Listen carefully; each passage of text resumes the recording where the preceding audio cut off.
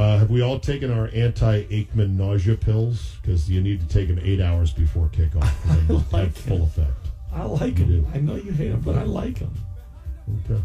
Do I need to show you the error of your ways with a deep dive on what he says, which is nothing, basically? Don't model your analyst career as a basketball analyst after Troy Aikman. Don't just regurgitate. We've seen the job up front.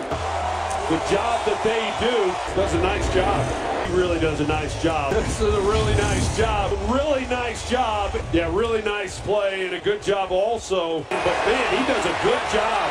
And he's done a pretty good job. Musgrave does a pretty good job and does a good job finding the hole. Garoppolo does a good job of getting it out to hoop. And a good job here schematically. But a good job by Peters. Does a good job of getting it across the goal line. He does a really good job. A really good job by Garoppolo, but a really good job by Jimmy Garoppolo in the pocket.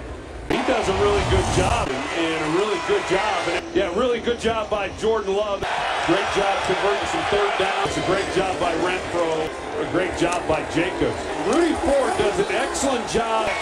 Does an excellent job right here. An amazing job. Josh McDaniels is so frustrated with it that you get the big play, you've got some momentum, and just not very smart. We're good. 58. Job there by a rookie setting him back.